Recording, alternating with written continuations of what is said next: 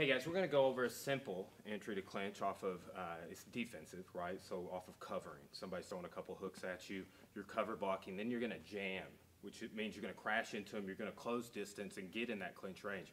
As you step in off of their hooks, you're going to clinch, knee, turn out.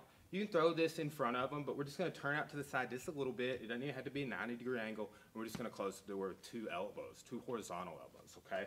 So the idea here is we'll just do the clinch part first, right? She covers, she covers, she closes distance, and good. That was like, and she got a real good clinch there with her forearm. Like I feel it, she's controlled my posture, I'm buried in here.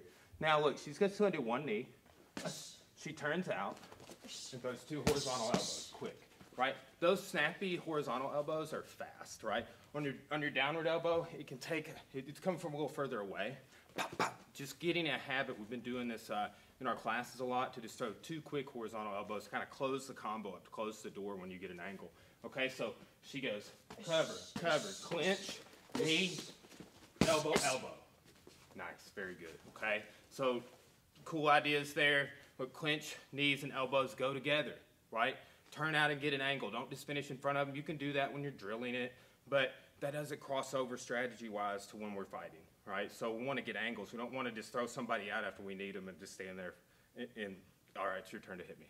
Okay, so some good ideas here. And like, look, when you're covering, jam in, crash into them, get your clinch.